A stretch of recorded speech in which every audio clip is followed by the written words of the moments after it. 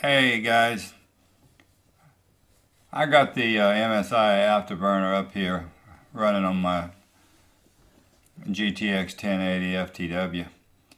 I wanted to show you what my thoughts are on the fan philosophy as far as running your fans, especially when you're gaming. If you look at my fan curve,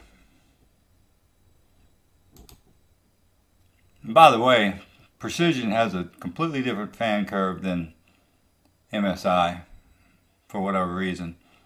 If you look at the default curve, they run the fan all the time, and then they ramp it up at 40 degrees centigrade. NVIDIA, the Precision software, they don't even start the fan until it gets around 30-40 degrees. So, and that's sort of my philosophy is, why run those fans if you don't need it? 35-40 degrees centigrade, that's nothing. You don't need a fan for that.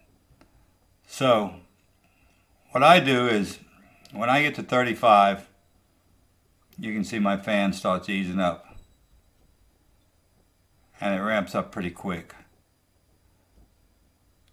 So, because when you're gaming, you're gonna start running some pretty high temperatures, and you don't want to screw around waiting for that fan to. You don't want to screw around waiting for your temperatures to get hot. You want those fans cranking when you've got that card working like that. So you want to be running up here 80 to 100%, especially if you're in this 60 degree area. So I normally run around 58, 60 degrees, something like that when I'm gaming. That puts me right around the 85 to 90% fan percentage, which is just about perfect. And you can feel the air coming out of the cabinet. I've got a cabinet that's just open all the way around. It's a Corsair 750 free airflow, I think it's called. And so I've got plenty of ventilation. I've got a water cooler that's pulling in the Corsair 1080i. It's pulling in, so that's some warm air coming in from the chip, but the processor is not working that hard. It's really barely working. The i77K. It's really all about the graphics card when you're gaming. And I've also got the fans, the two fans on the NVIDIA card. That's where all the heat's coming from. So but the cabinet heat is running over 100 degree Fahrenheit, which is not bad at all. But anyway, I wanted to show you what my thoughts are on these temperatures.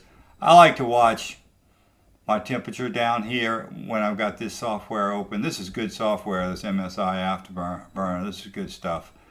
It works great, rock solid. As far as overclocking, I like to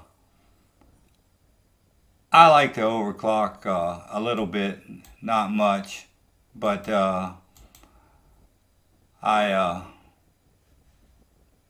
gotta close this before I can do that. But I've got one here that I like to run. About all I can overclock is about core clock at 80.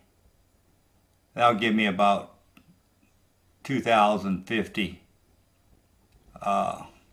megahertz, which is really good.